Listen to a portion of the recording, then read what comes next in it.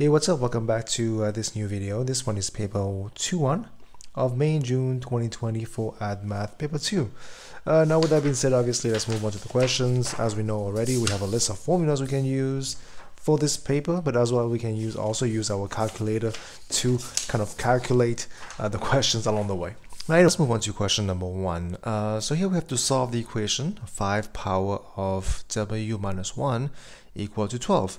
Now giving your answers correct to 2 decimal place, so you kind of know already your answer will not be exact because the question tells you to give your answer correct to 2 decimal place, right? Now usually what we have is something like this. Let's first ignore that. Let me give you the thought process of usually what do we think about. For example, let's say we had 5 power w minus 1 equal to 25. In this case, it will be kind of different from this one. Why? Because usually we would say, okay, here we have 5, here we have 25, but we also know 25 is 5 power 2. So we will try to convert them into the same base as this one. So this is usually what we will do. But in this case, as you can see, it's not possible. We have 12 over here. So obviously it's nothing in terms of power of 5. So we will have to go with the logarithm option. For example, I can apply ln on both sides. Ln of 5 power this and ln of 12. Okay. Now by using the laws of logarithms, I can send this one to the beginning. That will become w minus 1 multiplied by ln of 5 equal to ln of 12.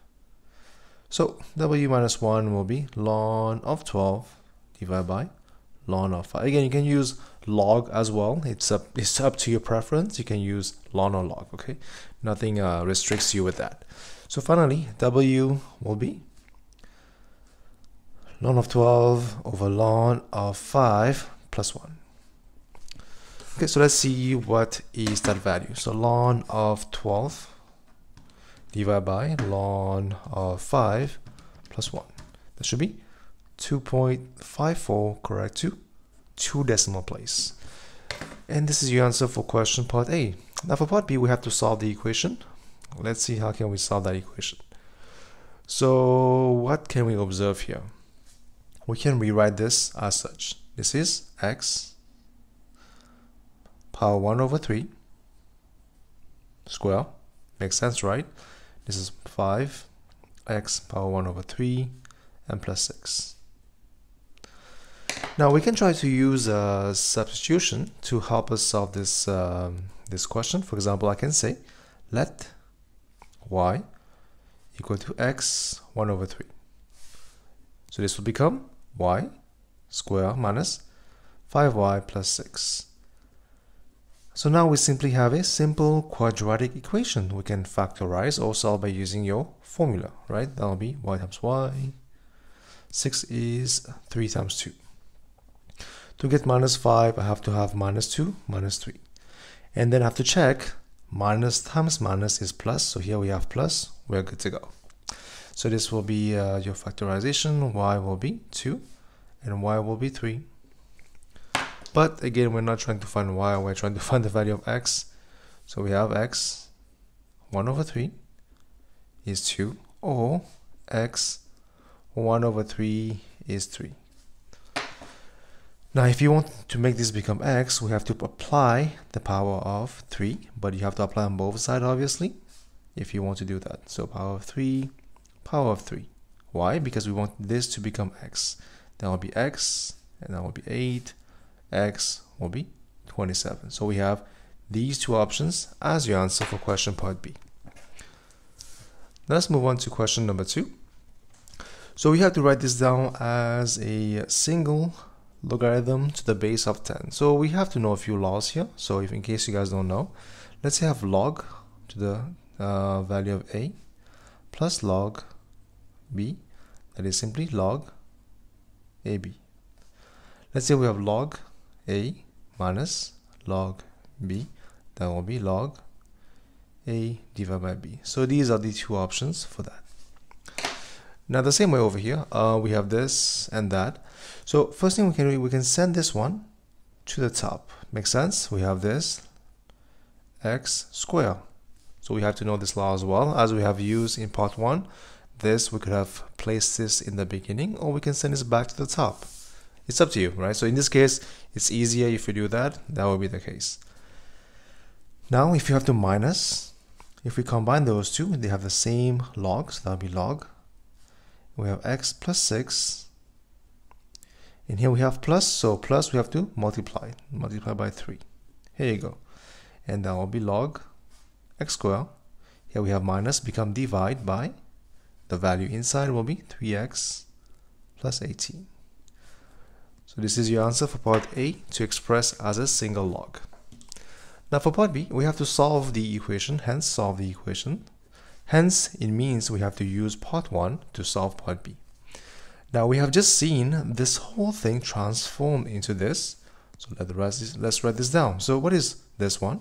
This is simply log to the base of 10, right? Same thing. It represents that. This is x squared over the value of 3. X plus 18 has to be 0. Now to solve this, obviously we have to know something. For example, let's say I had log to the base of 10, x equal to 0. To find the value of x, I have to send the base right here. It will become x equal to 10 power 0. So similarly, using the same logic, to find the value inside, this value inside, we have to send the base on the other side. That will become 10 power 0. Now anything power 0 is 1, so that will be 1. So we can just cross multiply. You will have x squared is equal to 3x plus 18. So x squared will be minus 3x minus 18 has to be 0. Now we can solve this using factorization, obviously, because it is a quadratic function. Again, it depends. You can use your formula or you can use factorization if you prefer. Now what is 18? We have to choose the factors. So 18 is 1 times 18. It could be 2 times 9, or it could be 3 times 6. Now we have to have minus 3, so let's choose something relevant. We can choose this one. We can choose, this will be x times x, obviously, and this will be 6 times 3. Now to get minus 3, I have to have minus 6 plus 3. So x will be the value of 6, or x will be the value of minus 3. So finally, x can only be 6. Why? Because obviously log can only take positive value. So because of that, it cannot take negative value. So this will not be valid. Only value will be 6 for question number 2. Now let's move on to question number 3. So variables x and y are such that when we have a cubic root of y is against x squared, a straight line passing through the points, we have the passing points already, is obtained. We have to find y as a function of x. So to find the equation of a straight line, we have to find its gradient. How do you find the gradient? We have to use the passing point. Usually what we do, we take y2 minus y1 over x2 minus x1. This is minus 7 over the value of 8. But let's check, right? 7 actually. My bad. 7. That will be 7. So the gradient will be minus 1. Now we do understand that the equation of a straight line usually is y equal to mx plus c. This is when y is against x usually, but now in this case we have cubic root of y m against x squared plus c. So the equation of the line will be cubic root of y equal to m is minus, then it will be x squared plus c. Now we have to find the value of c by using one of those points. So let's use which one do you want? Let's use this one. That will be 16.1. This is my value of, you can choose either one, doesn't really matter. Again, in this case, because we're using the variables this against this, we understand this will be x squared and this will be root of y instead of the usual x and y. Right, so replace back, you will have this is equal to 1. This will be minus 16 plus c. So c will be 17. So finally, we conclude that what we have, cubic root of y is equal to minus x squared plus 17. Now we have to express y as a function of x. So to make this become, so we have to understand something is cubic root of something is actually the something power 1 over 3. Now to make this become y, I have to apply power 3. That will be apply power 3 on both sides. So you have y is equal to minus x squared plus 17 power 3. And this is your answer for expressing y as a function, so y as a function of x. Great. Now let's move on to part 4 of your question.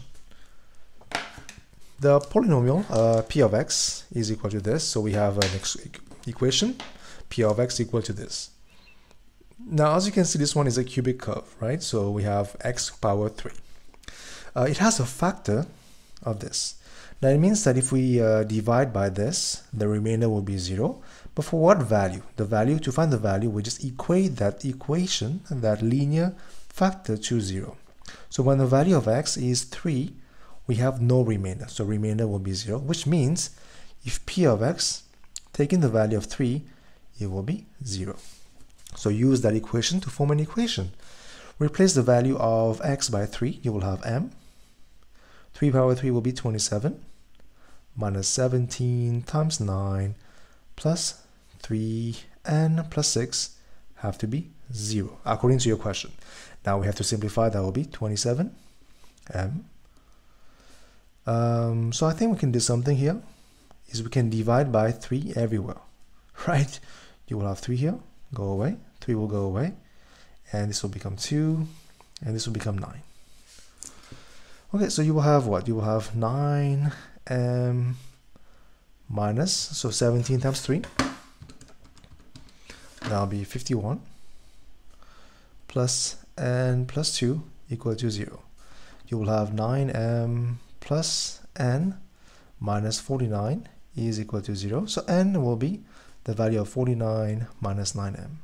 This is my equation number 1. Again, if that's confusing you right here, we can always proceed the same way, which is I can add them one by one. So we have 27m minus, so 17 times 9, that'll be 153 plus 3n plus 6. So these two will be together. So 153 plus 6, that'll be 147. So 27m plus 3n is equal to 147.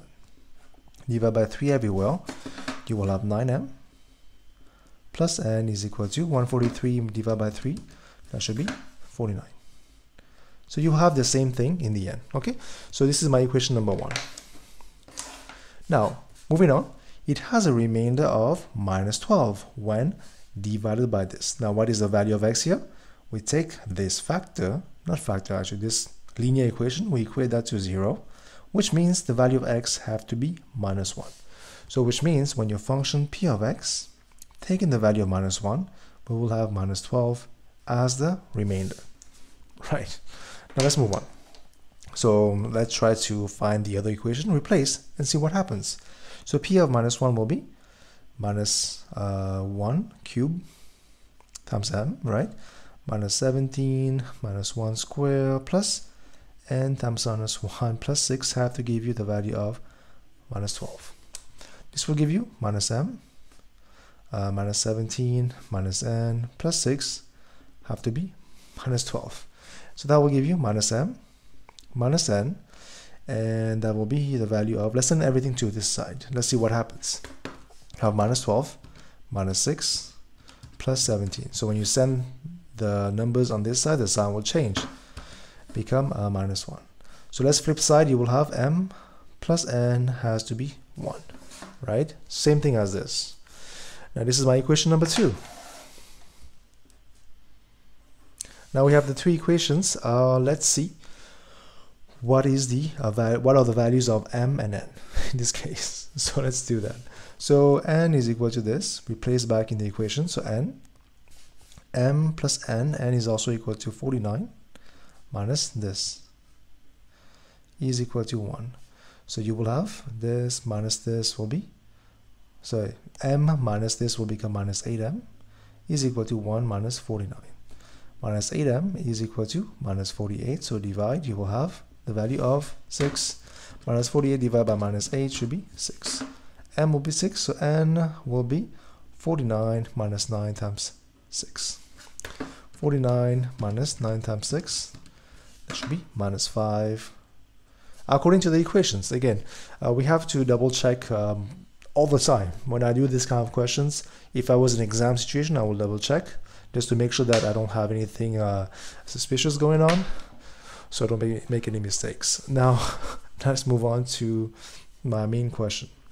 So from here, I know P of x has to be m, which is the value of 6 x cubed minus 17x squared minus 5x plus the value of 6, right? So right now we have the value of P of x. Now from here, I need to find the remainder when P of x is divided by this, which means when this is my divisor, what is the value of x? We equate that to 0. So when x is equal to 2, I want to find what is the remainder of my polynomial. So replace the value of x by 2. 6, 2 cubed minus 17 times 2 square minus 5 times 2 plus 6. That will be 6 times 8 minus 17 times 4 minus 10 plus 6. Solve. 6 times 8 minus 17 times 4 minus 10 plus 6. That will be minus 24 as your answer for the remainder of this polynomial. And that is your question number 4. Okay, so let's move on to question number 5. So what do we have in this question? So here we have to do what? Write in ascending powers of x the first 3 terms in this expansion. So let's try. So we have power of n. N combination, we have 0 here, that will be 1 for x. This will match this one, and n minus this will be just n. Now plus n combination 2, right, and that will be 1, and that will be 4x. That'll be 1 actually, that will be 1 over here, that will be n minus 1. And then here we have n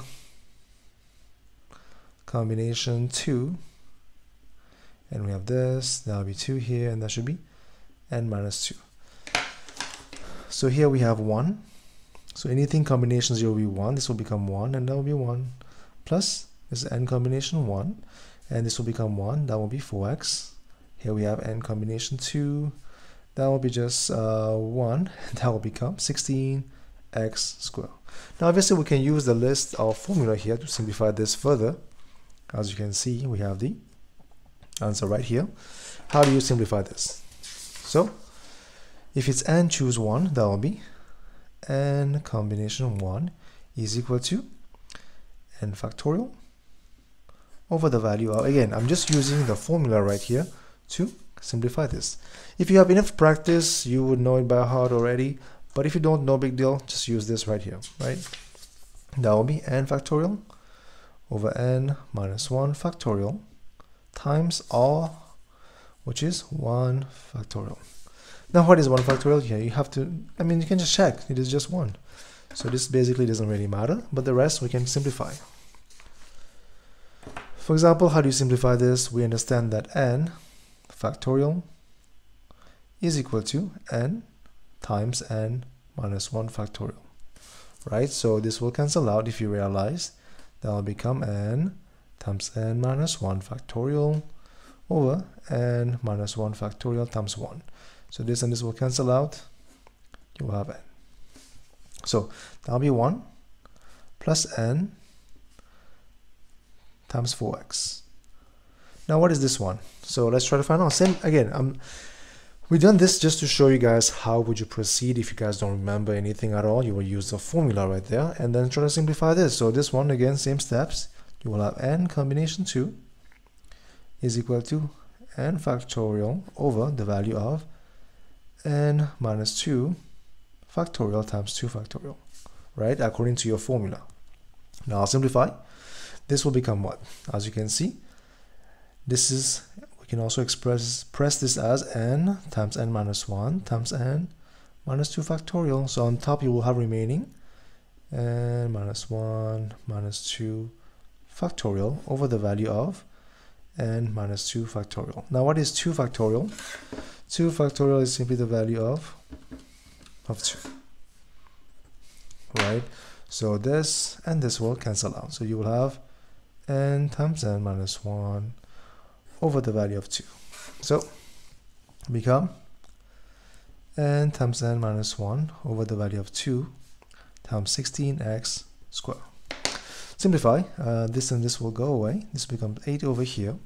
You will have 1 plus 4nx, and here you will have plus 8n times n minus 1 x squared. Again, this is your first 3 terms of this expansion. You'll have something like that. Now let's move on to the other questions. So in the expansion of this times this, again, this is simply this right here. The coefficient of x squared is this. Find the value of n. So let's try to find out. Let's try to find the term in x squared. If I were to expand this, I will take what? This is the value right here, which is 1 plus 4nx plus 8n n minus 1 x squared, right? And this is 1, blah, blah, blah. Here you go. Now again, I only care about the term in x squared. So for the first term, I'll take 1 times which one? Times this one, right? To get something in x squared, that will be 8n n minus 1 x squared. Now here we have minus 4x. Multiply which one of them to get something in x squared? Multiply this one, 4n x. Again, this is just to find the term in x squared. The rest doesn't really matter for now. So you will have 8n n minus 1 x squared minus 16 n x squared. So we can simplify, obviously. That will become 8n squared minus 8n, right? That will be square right here, minus 16 n x squared. Simplify. We can factorize the x squared outside. You will have 8n squared minus 8n minus 16n, and that will become this term right here. Now we understand that this is supposed to be this one, so we know we're supposed to get 6032x squared. So by comparing coefficients, this and this are supposed to be the same thing. So we have 8n squared minus, so what is minus 8 minus 16? Let's double check. That'll be minus 24. N is supposed to get you this one. So simplify, send everything to one side. You will have this minus 24n minus 6032 has to be 0. Now we can simplify, divide everyone by 8. Let's try. That will become n squared minus 3n minus 6032 divided by 8. That will be 754 equal to 0. So I do not know the factors of this number. I can use factorization, obviously, but I can try to use just a formula directly just to see what can I get, right? So n will be minus b, which is 3, plus minus root of b squared minus 4 times a times c. And then everything divided by 2a, which is just 2.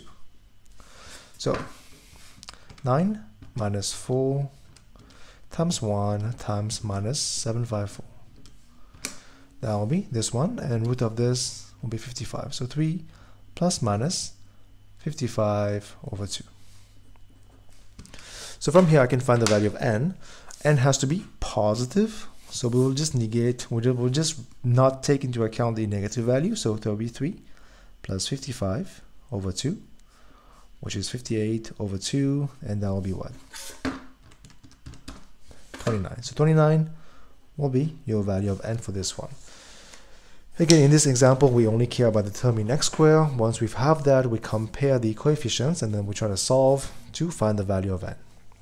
And let's move on to question part B. Now, find the term independent of x. So independent of x means term having no x. Now, one way of solving this is obviously you can expand the whole thing and then you check which one has no x. Or we can be a bit wiser to see what can we do. Usually, how would you expand this? You will take the power of 10, we have power here, combination something, let's call this n, and we have the first term, which is x over 2, and then minus 8 over x power 4. Now, obviously, this will be n here, and this will be 10 minus n. Now, I have to choose n in such a way when I apply them to my values over here, the x will go away. So what n can I choose? We can test. Again, n can be the value between 0, 1 until 10. So between those values, because we have power of 10, we can choose n between those values. Now for which value of n, the x will disappear.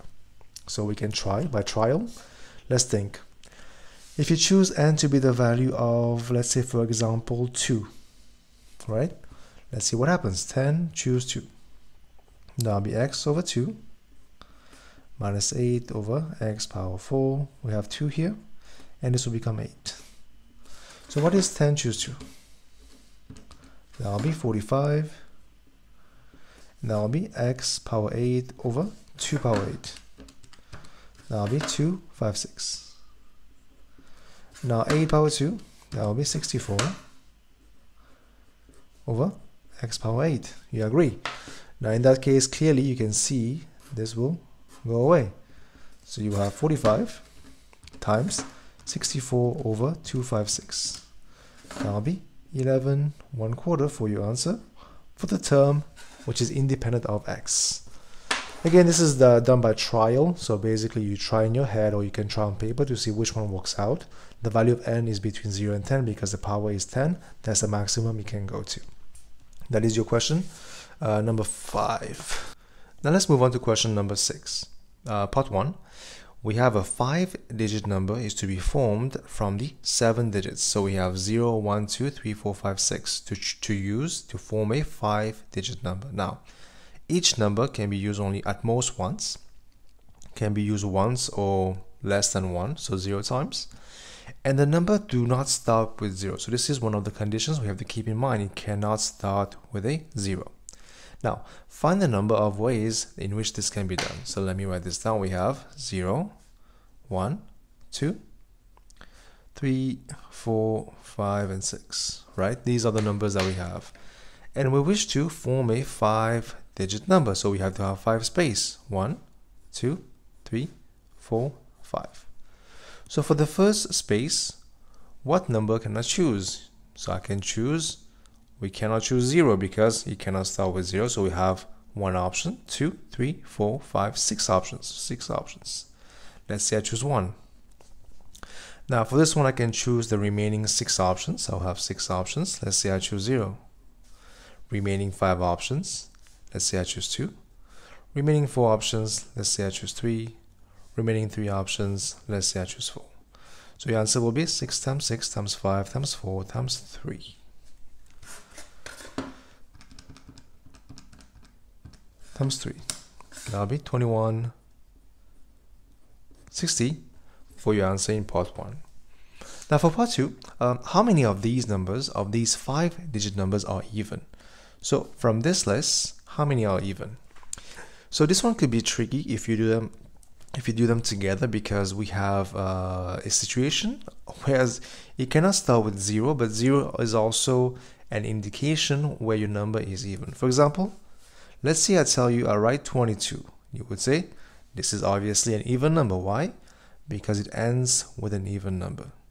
If I write 23, it is not even because it ends with an odd number. So that's how we think about these kind of questions for permutation, to find those numbers, right? So we have to think of this in this way. So again, same steps.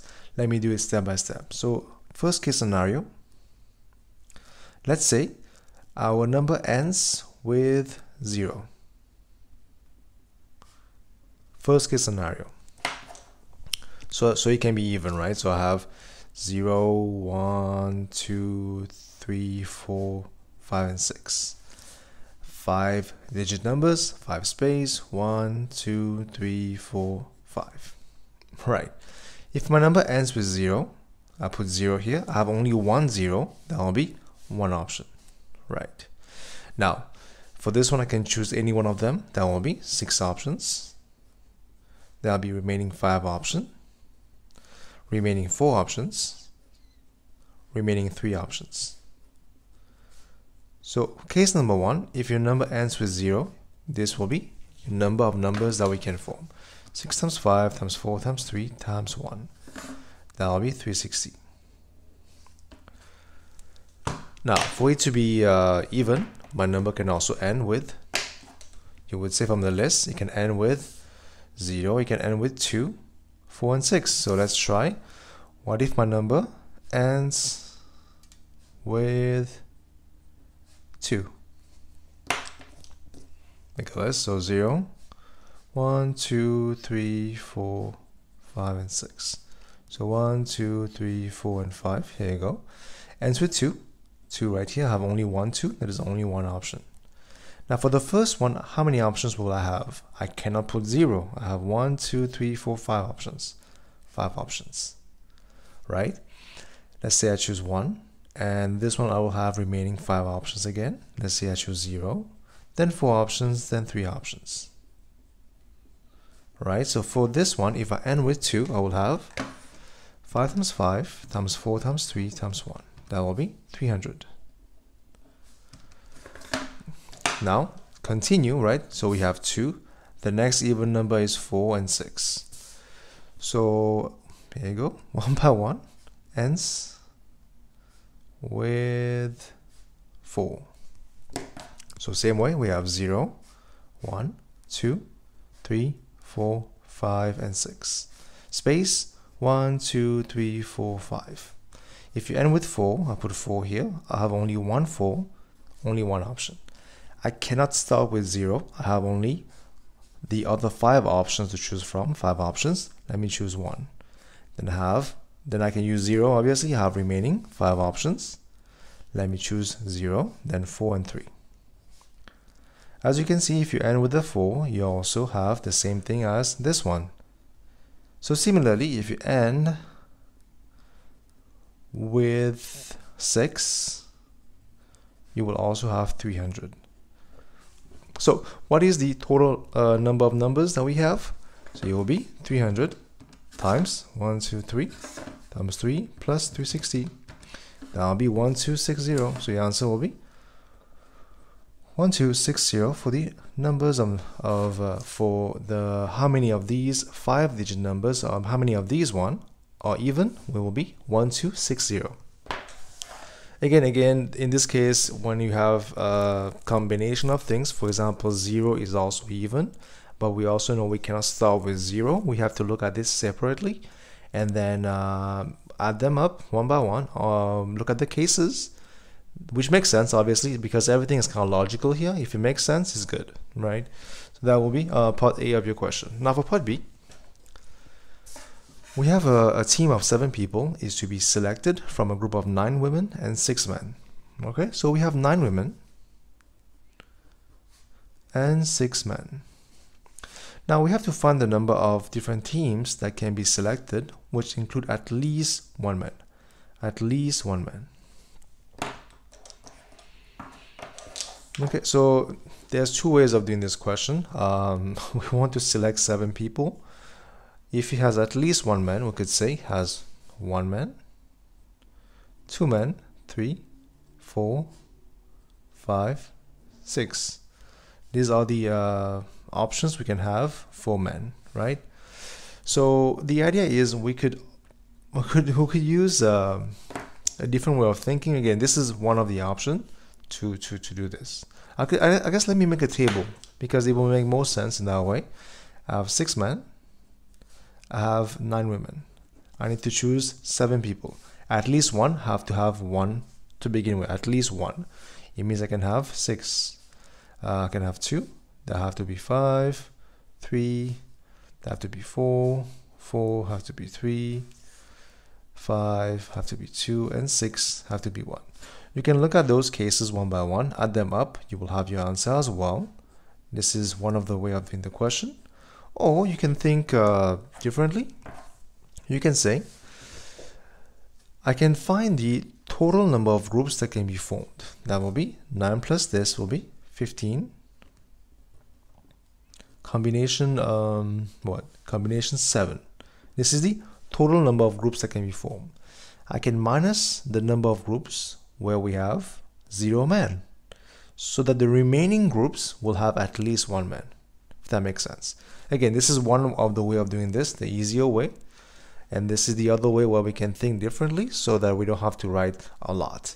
So we can first find the total number of groups that can be formed, right? So the total set.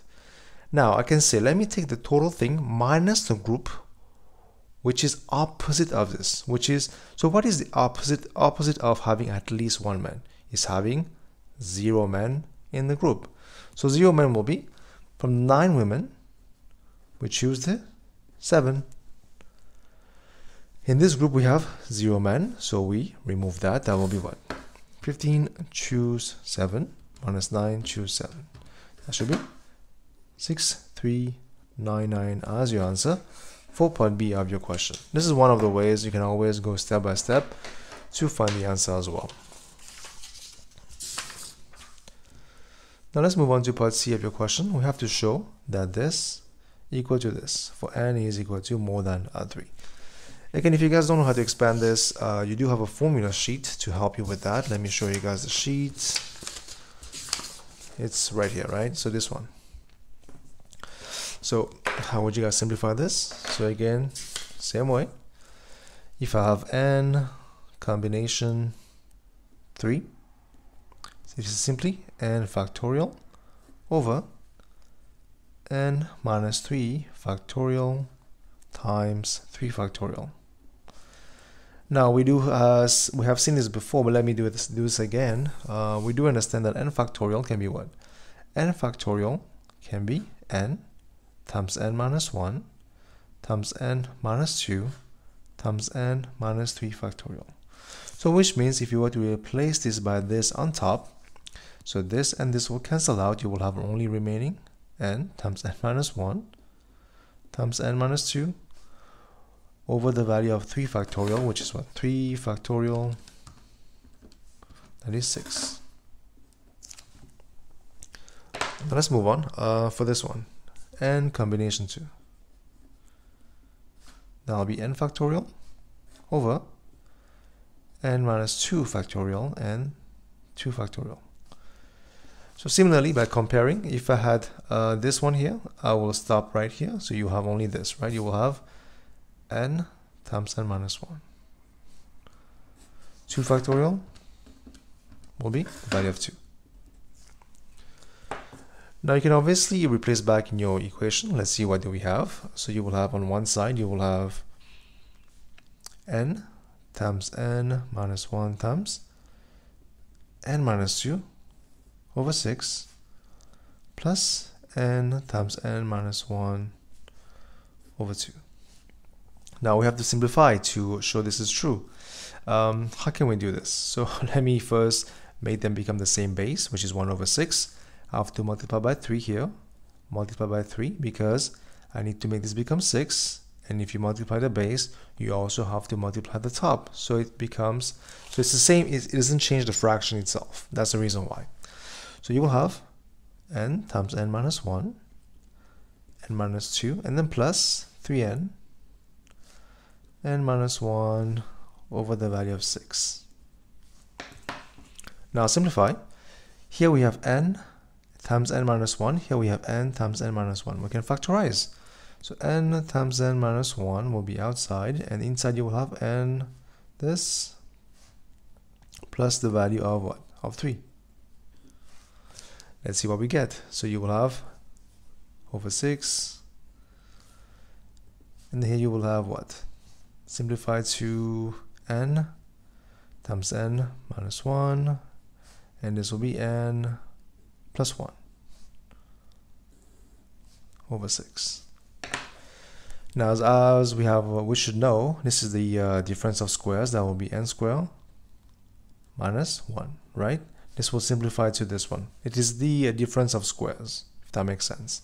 So you will have n times n squared minus 1 over 6, which is equal to n cubed minus n over 6, which is simply the same thing as 1 over 6 times n cubed minus n.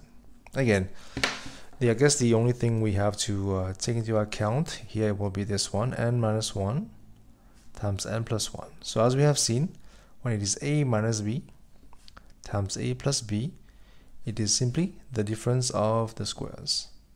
So same way, this will give you this. So this, expand, you will have this.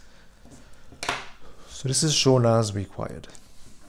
Okay, so this is part 1. Now part 2, hence we have to solve the equations. Hence meaning we have to use part A to solve this one. So in part A we have realized we have this. Part A we had this. We had n times n squared minus 1 over the value of 6 has to be 4n. We can obviously cross multiply. You will have n squared minus 1 is 24n, right? So these two we can just cancel out. Both n, you will have n squared minus 1 will be 24, n squared will be 25, n will be plus minus root of 25, that will be plus minus 5, but eventually we know that n has to be more than or equal to 3, so n has to be the value of 5. And that is your question number 6. Now let's move on to question number 7. So we have variables x and y such that y is equal to this equation. So basically means y is equal to this over this. That's the equation for y. Now we have to use differentiation. So using differentiation to find the approximate change in y. Approximate change in y when the value of x increases from this to this. Now the change in x, you would say, is obviously equal to h. So to solve this, really, we just have to know the formula, which is this is equal to dy by dx at the value of x is equal to 1.9, which is the initial value, multiply by the change in x, which is just h. Okay, so step by step, let's see what we can do for this question. So we have to find the differentiation. So we can definitely help ourselves first. What is d by dx of the value on top? Let's find out. D by dx of that. So we have power, first multiply by the power. You have 1 plus sine 3x. Then minus 1 becomes 3, right? And then multiply by d by dx of the value inside. That will be just cos 3x times 3. So this will become 12.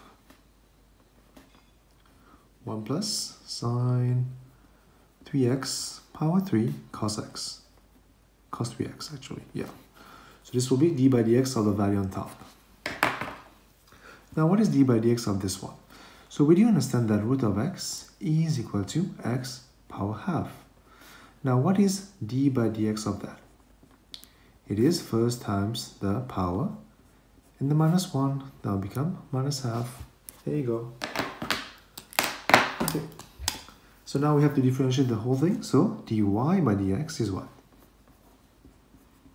So we have to use the quotient rule because it is a one function here divided by the other one. So we can use the quotient rule. So first thing first, we have to write down the base as it is. There you go.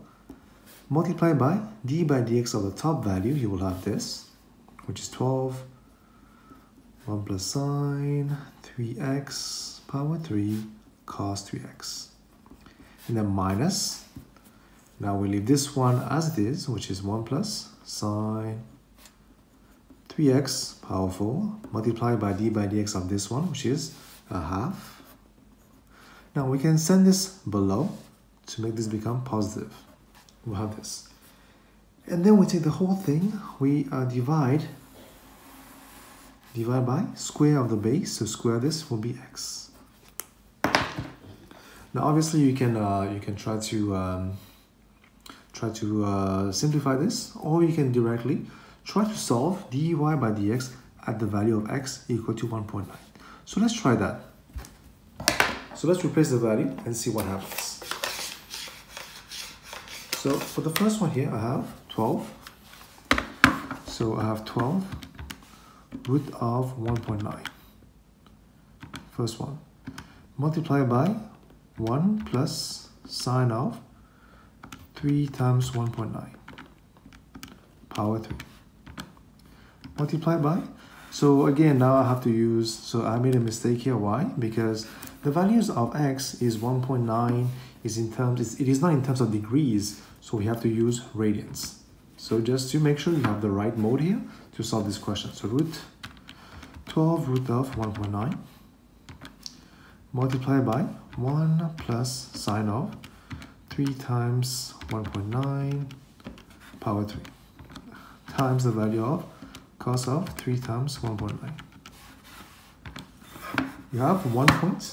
So for this first one here, I see it becomes 1.2524.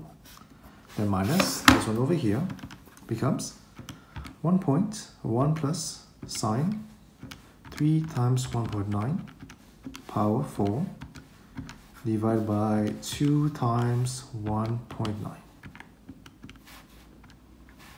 And this you should get this value 0.01478. Then finally, all this divided by 1.9 for the value of x, right? So let's see, what do we have for this calculation? So minus 0.01478 divided by 1.9. So this will give you 0.651379. Now obviously I need to find the value of this one, which is the approximate change in y. This is what we are trying to find, right? It is equal to dy by dx at x equal to this, which is 0.651 corrected to SF multiplied by the change in x, which is just this one. So your answer will be this as your value. So the main takeaway here is really we just have to know this formula right here to solve this question. That was the main takeaway for question number 7.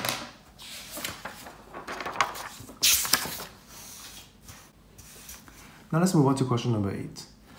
So in this question, I is a unit vector in due west, which is in this direction. And j is a unit vector due north, which is north. Obviously, north is up, right?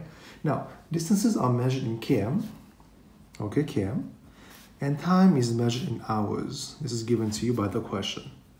Now, at this time, at 9 a.m., we have a ship A leaves a point with a position vector. Now, a position vector is a vector relative to point O, which means OP, the initial position of the ship A was 5i plus 16j. That was the initial position. Now it sails with a constant speed of 6/3, which is the magnitude of that vector, on a bearing of 120 degrees. Now part 1, we have to show the velocity vector of A is given to you by this. So let's try to find this step by step. Now to find the velocity vector, I have to use the magnitude, I have to use the bearing. Now the bearing is used to find the direction of the ship at which it is going. So bearing will always start with a no flying, and we use a horizontal plane to help us find that angle to see what happens. Now how would you measure 120? You would say that will be 90. 120 will be somewhere over here, right? So the ship will be sailing in this direction. Now, if this whole thing here is 120, this is 90, it means this is the value of 30, right? Because the whole thing is 120 minus 90, which is the right angle, that will be 30. Now, we do know the magnitude is given to you by 6/3. So we have to use that information to find the vector, which is in the I direction and j direction. So pretty easy. Once we have that, once we have this one, so once we have the plane and the direction and the angle right here, we can find that pretty easily. That will be 6/3. Now we have to break this down into two pieces. One is this one, which is the horizontal plane, the horizontal value, and the vertical value for the vector. Now, what is this value? It is 6/3 cos of 30. Now again, so whenever you have this side, which is closest to the angle, we'll call this cos of the angle that we have. Now this one will be obviously 6/3 sine of 30. So if one is cos, the other one will be sine. Now the vector will be what? we have to use the direction. So I will be right here, that will be 6 root 3 cos 30i. And then because this is going down, it will become minus. Again, we assume up to be positive. If this is going down, that will be negative 6 root 3 sine of 30j. Now, we have to simplify, obviously.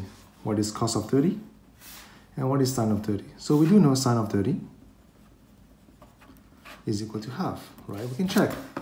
Sine of 30 is equal to the value of, we use degrees, half. Now what is cos of 30? So with practice, you guys would know cos of 30 should also give you an exact value. So cos of 30 will be this, which is root 3 over 2. Okay, so root 3 over 2 for cos of 30. You can check. So the answer is this. If you take root 3 divided by 2, also the same thing. Now replace this one back here, you will have root 3 over 2, and this is half.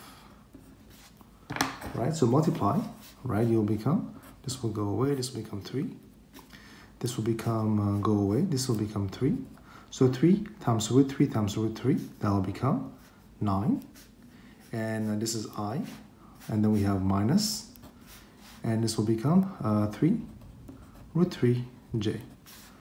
So here you go, this is your vector, which is the v equal to 9i minus 3 root 3j, shown as required. So there's two steps here. First step was to find this direction. Second step was to simplify to find that value.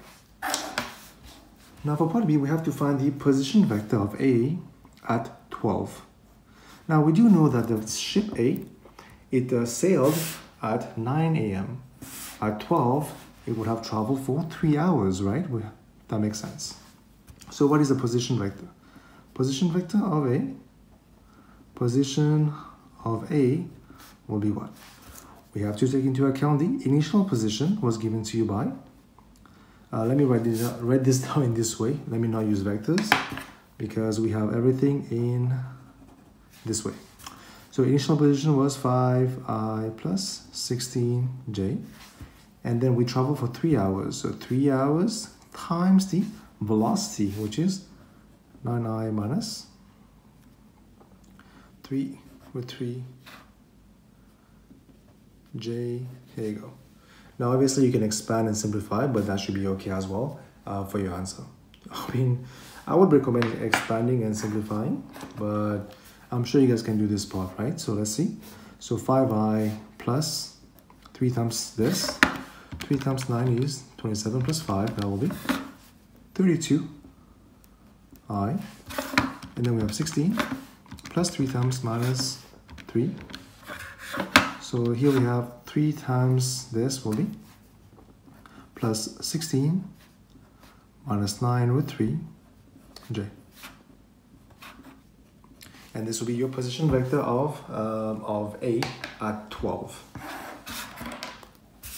Now for part C of your question, at 11 o'clock, ship B leaves point Q with the initial position of this, okay?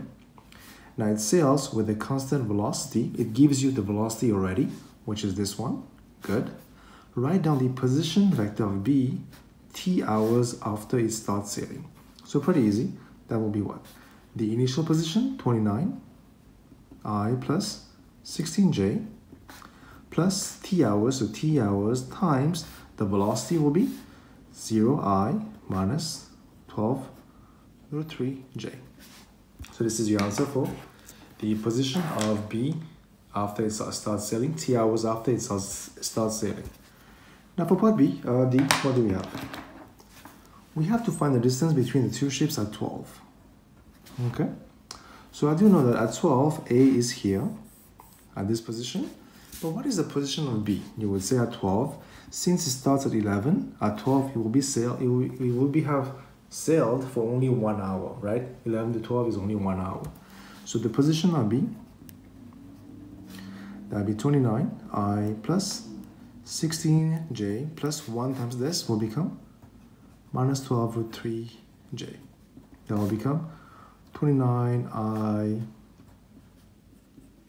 16 minus 12 root 3 j. This is the position vector of B. Now to find the distance between B and A, we have to find the difference between those position and then find the magnitude. So let's do that.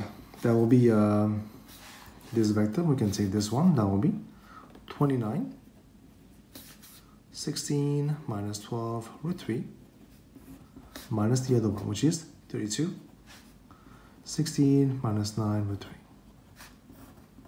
3. So 29 minus 32, that should be minus 3. And this one will be 16 minus 16, this will cancel out. Minus 12 plus 9 should be minus 3 root 3.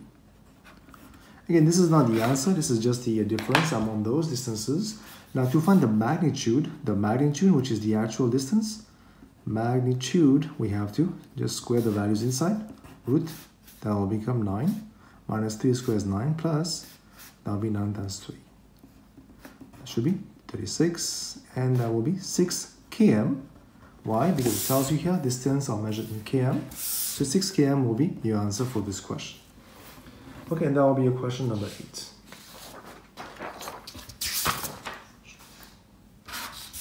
Now let's move on to question number 9. So in this question, all the length are meters. That's good to know. The diagram shows a water container in the shape of a triangular prism. As you can see, prism just means we have a cross section and it is the same throughout the shape. For example, as you can see, this shape is made up of cross section along the way. Now, the depth of water in the container is h, as you can see, is h.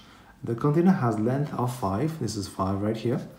The water in the container forms a prism with a uniform cross section that is an equilateral triangle. Now, something we have to know about this shape is, what does it mean if we have an equilateral triangle? So we do know something, is that the sides are the same, I agree, and the angle are the same, which means the angle have to be 60, 60, and 60 for this triangle that is formed by the water. Now here the side is x, obviously, which is a known value, we don't know.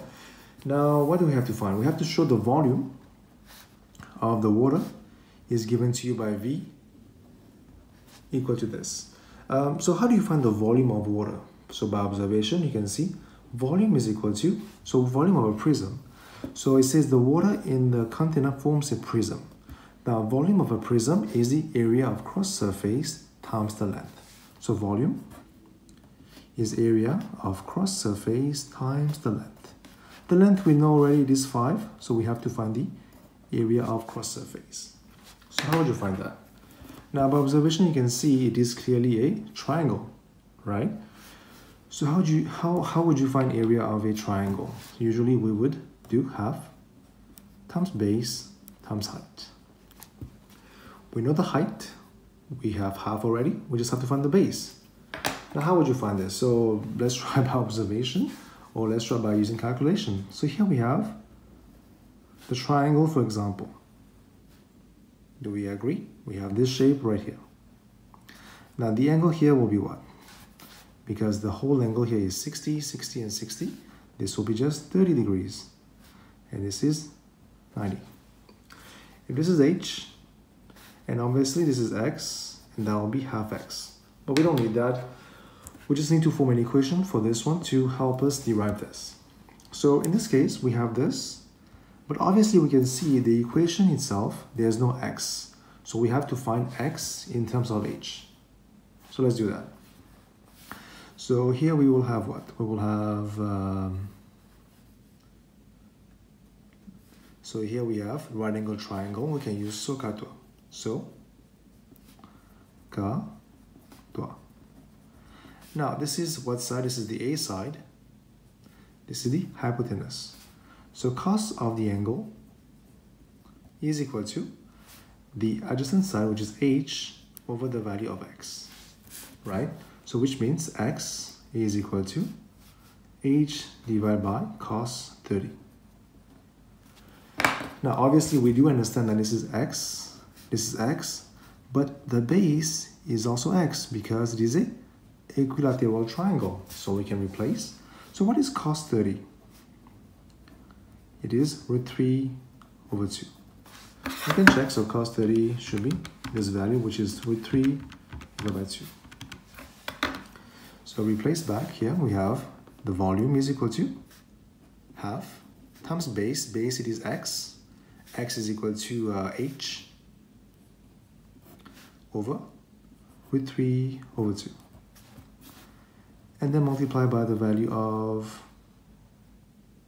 h right here, right? So this is the height, and then multiply by 5 for the length. So let's simplify. Let's see what do we get from this. So we have this right here, that will be. So let me express this as easily as possible. We have 5 and h squared. So let's write 5, h squared first. And here we have over 2. And what happens to this? When we have this fraction below, if you want to bring this up, it will become 2 over root 3.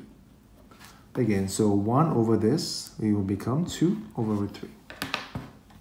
So this will become this. We have to simplify. This will go away. This will go away. So you will end up with 5 over root 3 h squared. But now we do understand that 1 over root 3, this is as a side note, is also equal to what? Root 3 over 3. Why is that? Let me show you guys why is that. Because if you take 1 over root 3, let's say I multiply by root 3 here, and root 3 on the top. Again, when you multiply the same thing on the top and the base, the fraction doesn't change, because if you were to simplify, you will have the same thing in the end. So you will have root 3 on top, and this will be 3. So we agree, 1 over this is the same thing as this.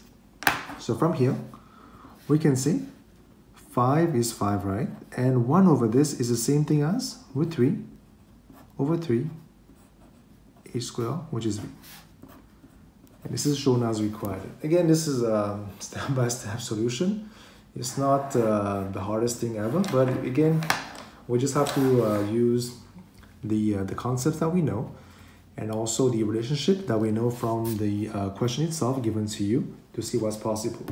Again, you can also use the other formula to find area of a triangle, which is half times sine of the angle, which is 60, and times x squared. This is the other way to find the area of a triangle. You will have to find x again in terms of h, and then replace to eventually show this one. Now for part B, water is pumped into the container at the rate of 0.5 meter cube per minute. So water is pumped into, which means the volume. So as you can see, meter cube is the volume, right? The volume of water is increasing at this rate, which means we are given dV by dt is equal to plus 0.5 meter cube per minute. This is given to you by the question. Now we have to find the rate at which the depth of the water is increasing. So we have to find the h by dt at the rate at which the depth is h. So we have to find dh by dt. It is equal to, so on top here we have dh multiplied by something. At the bottom here we have dt. Now obviously we use the chain rule to connect them. So what else do we know? Here we have dv by dt. So we will put dv over here, and this will match this one. So that will be dv over here. So in this case, we have realized the formula we have to use will be this equal to this times this. Now this we know already, it is plus 0.5. So we just have to find this. We have to find dh by dv at the value of h equal to, when the depth is equal to 0.1 meters. So from above, what do we have? We have the value of v. We have v is equal to 5 root 3 over 3 h squared. So for now, we can first find dv by dh, right? Differentiate, you will have, send this over here, becomes 10 root 3 over 3h. Now, we can find the value of dv by dh at the value of h equal to 0.1. That will be 10 root 3 times 0.1 divided by 3. That is what value? So that is 0.577350.269. Now again, we don't care about this value because we have to find dH by dV. So we have to flip this upside down, which is 1 divided by answer will be what we need. Now again, this is an exact value. So let's use this exactly, right, as much as we can. So let me find some space to express this. So basically the idea is we first have dV by dH, but we have to find dH by dV. So we have to flip this upside down. dH by dV will be 3 over 10 root 3 h. Now replace the value of h at h when h equal to 0.1. What happens? Become 3 over, so 10 times 0.1 will be just 1, and that will be root 3. And this is just simply the value of dH by dV, which is 1 over root 3. Sorry, that will be, or we can just leave this as such for now because we will have to find the value right from this one. So once we have dH by dV, let's use this one for now, no big deal. So we have this right now, we agree? Replace h by this, by 0.1, times 10 will be just 1, and then you will have this as a value. So dH by dV was found to be this. Now replace back in your equation, so we have to find dH by dt is equal to dH by dV, which we have seen is 3 over the value of root 3. Now we have to simplify. Let's see what can we do. Times the value of 0.5, which is half. Again, you can always express this as an exact value, which is what? This is half, that should be 3 over 2 root 3. But again, you can always express this as a decimal, so 3 divided by root 3 divided by 2. Or you can do 3 divided by 2 times root 3. That will be 0.866.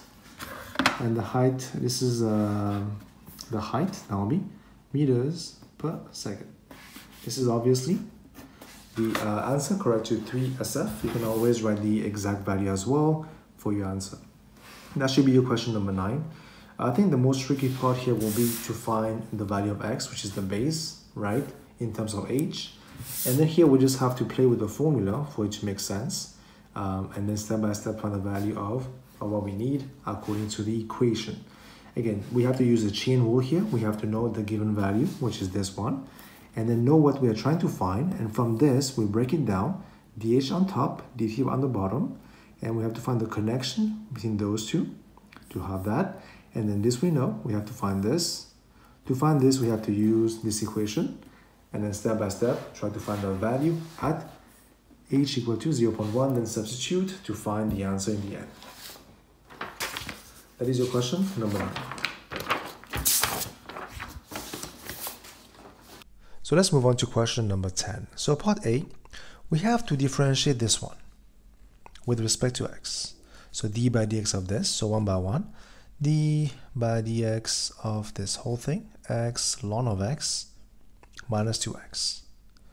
Now we do have to realize that for the first one, it is a product, x times ln of x. So we have to use the product rule. So let's do this. So first one will be the same, times d by dx of this one will be 1 over x. And then plus the second one will be the same, times the d by dx of this one will be just 1. And then minus d by dx of this one will be just 2. Now simplify. This will cancel out with this. So we have 1 minus 2 will be minus 1. So you will have ln of x minus 1. This is part A of your question. Alright, so let's move on to part B. So we have a curve where we have d2y by dx equal to this. It is given that dy by dx is equal to this at this point. Now the point, obviously, this is the x value and the y value. So we have to know, if you have a point, let's say A and B, this is the x coordinate and this is the y coordinate. We have to know that for any questions, right? Now, here, what can we do with this? We can try to simplify before proceeding. For example, if I were to simplify this, I can say what? Here we have power of 2, we have fraction. I can break this down. We have x plus 1 power of 2 divided by root of x power of 2. So it can be like this. Now we can obviously expand. That will be what? That will be x squared plus 2x plus 1 over the value of x, right? So square root square will be just x. Now simplify. This will be divided by x will be x plus 2 plus 1 over x. So finally, d2y over dx2 has to be x plus 2. We can send this up. That will be x power minus 1. All right. Yeah, so we don't need to, but if you want to, we can, right? Now, let's move on to the question itself. So we have all this information. We have to use your answer in part A, so recall this, to find the exact equation of the curve. Now, equation of curve is the value of y. So how do you find y? So something we have to know here is whenever you see this kind of question, dy by dx, d2y by dx2, and then find the equation of curve, we have to know something as such. We have to know that to find dy by dx, I have to integrate d2y by dx2. And finally, to find y, which is what we need to find the equation, we have to integrate dy by dx. Alright, step by step. So first we have to go through this one. We have to find dy by dx, the expression.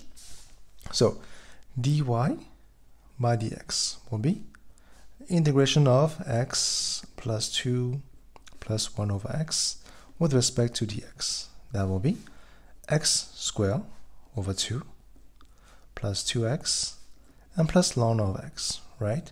So 1 over x integration will be ln of x. Now, of course, we have to write plus c for the constant of integration. Now we have to find this value. How do you find this value? We have to use this given to you. So it means when the value of x was exponential, we know according to the question, dy by dx is given to you by exponential square over 2 plus 2 exponential. So replace back in the equation to find the value of c. So this was this exponential over 2 square over 2 plus 2 exponential is equal to, so replace x by exponential, that will be exponential square over 2 plus 2 exponential plus ln of e plus c. Now as we can see, these will cancel out, so this and this will go away. If you send this over here, you will just cancel out, and same thing for this one as well, you will cancel out. So we have 0 is equal to ln of e plus c. Now what is ln of e? It is equal to 1. We can check. Ln of e is 1, right? So finally, from here, we do realize c has to be minus 1. So conclusion will be what? Conclusion. Hence, we have dy by dx is equal to x squared over 2 plus 2x plus ln of x minus 1. Now, as we can see here, to find y, which we want to find, we have to integrate dy by dx. So let's try to do that. So we have to find y. We have to integrate dy by dx plus 2x plus ln of x minus 1 with respect to x. Now, first one will be pretty easy. We have to increase the power by 1. That will be 3. Then divide by 3, that will become 6, right? And this one will be 2 squared divided by 2. And this one, how do you integrate ln of x? And last one will be pretty easy, so it will be minus x. But we have to find this one. So in this case, in O-level, we don't learn by parts yet. So we have to use, remember, using part A to solve this. So let's find this one. How would you find this? So in part A, what do we have? In part A, if we differentiate this, we get this. So we do understand that integration is a reverse process of differentiation. So what do I mean? If I differentiate this, I get this. But if I integrate this one, I'm supposed to get this back, which is x ln x minus 2x. So from here, I can try to find this one. So this whole thing over here will be ln of integration of ln x. Now we can break this down, become minus integration of 1 dx. Here we have dx2, that will be ln of x minus 2x. So integration of ln x is equal to x ln x minus 2x. We send this over here, becomes, so what is integration of x? Of 1, it is x. So we send this one over here, becomes, this was minus x, will become plus x. So that will be x ln x minus x.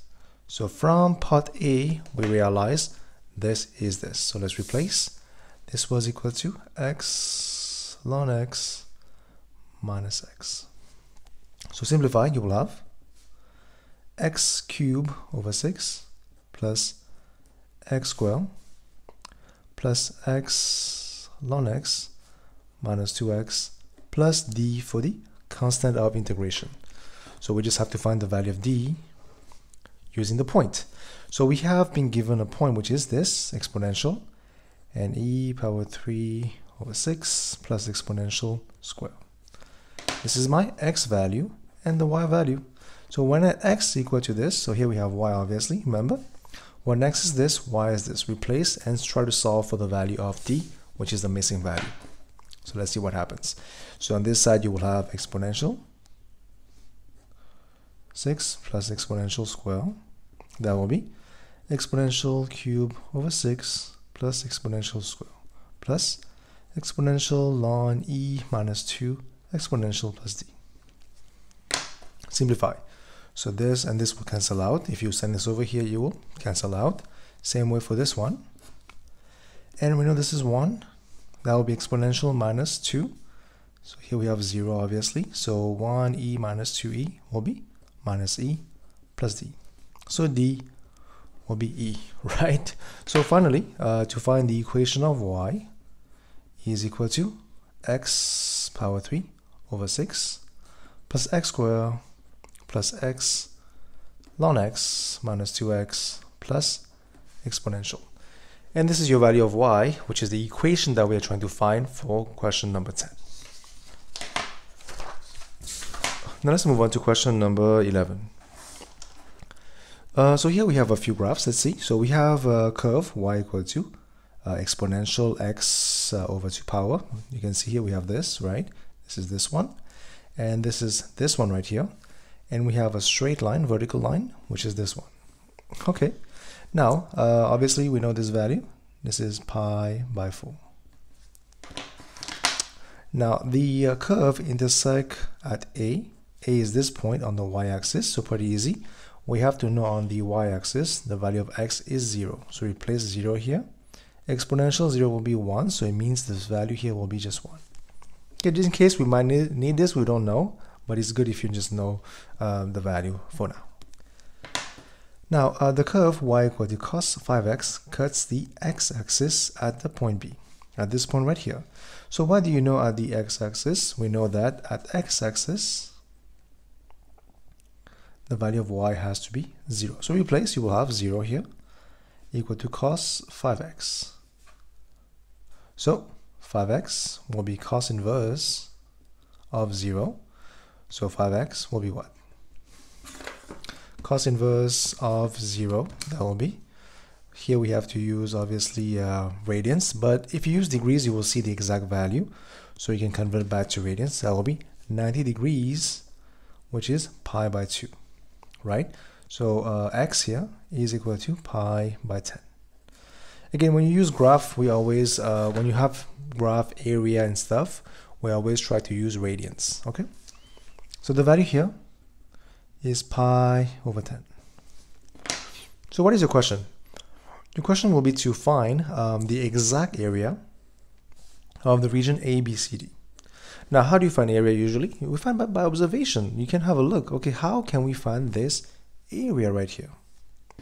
So you will take the whole value, the whole area, ADCO, the whole thing, minus this one, right? So let's first find the whole thing. How do you find the area of ADCO? You would say this is area under curve, under this curve obviously, between the limits of this and 0. So let's find the whole area. That will be limits of pi by 4 and 0, and the function is exponential x over 2 respect to dx. This will give you same thing, exponential x over 2 divided by d by dx of this divided by half. That will be exponential, so this will become 2, right? So divided by half will become 2 exponential over 2. Now we have to have the limits of pi by 4, 0. To simplify, you will have what? 2 exponential pi over 8 minus 2 exponential 0. That will be 2 exponential pi over 8 minus 2. Alright, so that will be the first part.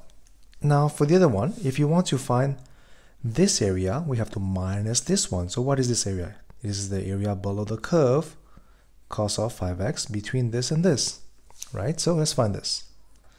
Pi by 10, and that will be 0, and the function is cos 5x respect to dx. That will be sine 5x divided by 5 and limits of pi over 10 and 0. Let's replace, let's see what happens. So we have sine of, here we have to use radians, sine of 5 times x. X is pi over 10. That is 1. That will be 1 over 5 minus, here we have sine of 0 will be 0. Okay, so your value here will be 1 over 5. So finally, if you want to find the area of this region, take the whole thing minus this one. So step by step, the whole thing is 2 exponential pi over 8 minus 2 minus this one, which is 1 over 5. For your answer will be 2 exponential pi over 8. So minus 2 minus 1 over 5 is this, which is minus 2.2. Minus 2.2 for the exact value of this. Again, you can express this as a fraction if you want to as well. It should be the same. Of course, you have to write units square for the area. And that will be your question number 11.